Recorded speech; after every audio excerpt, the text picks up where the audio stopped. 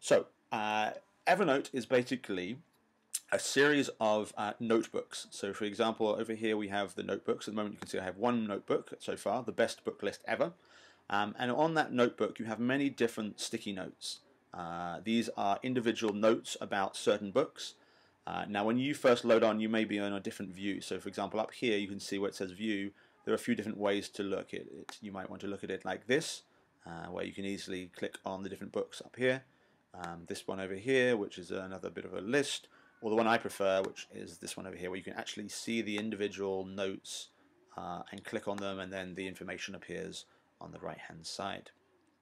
So what you'll find under each of these little notes is a mini book review. You'll have the title of the book up the top here, a picture of the book, information on the author or illustrator, the call number, and just a very short review of the book, or a little bit of information, so that when a teacher is looking at this book they can get a quick, easy idea of what this book would help them in the classrooms. For example, this one here, on the thing with bullying. What you'll see up the top here is these different words here. These are tags. What has basically happened is that each of the books you can tag with lots of different keywords. For example, here this is tagged with the idea of bullying, courage, friendship, how we express ourselves, jealousy, and lots of other ones as well. So what basically you would do is when you are putting in a new book, you can add any word, any keyword that you think teachers would want to search by. Now, obviously, it's not about reinventing the wheel. There are lots of tag names already created.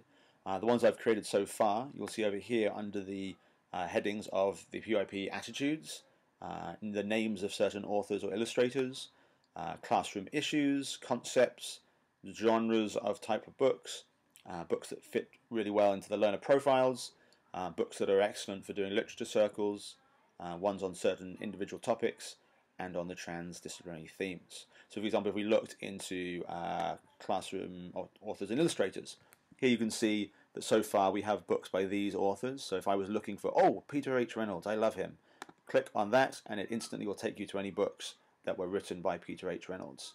For example, classroom issues, you might want to look for some books on friendship. So by clicking over here, you find all the books that have been tagged with the friendship tag. You can see up here, each of them has friendship in its tagline. Friendship again like that. So what it basically allows you to do is to very quickly search. You can also use the search up here. So if I wanted just to type in the word friend, it's now going to find any book here that has the word friend in it, whether it be in a keyword or even just in the review. So for example, here you can see that I used the word friend in this review quite a few times, so that might be an example of a book that's good to do with the idea of friendship. And one last way that you can also search is by going up into this button that says tags. When you click on it, it has all of the tags that have been put onto any book that you can scroll down through. If you know a specific tag that you're looking for, you can just start to type it. For example, if I type in bullying, before I've even finished typing the whole word, I can click on that tag and it will take me to any of the books that are to do with that on the idea of bullying. So just another way that you can search.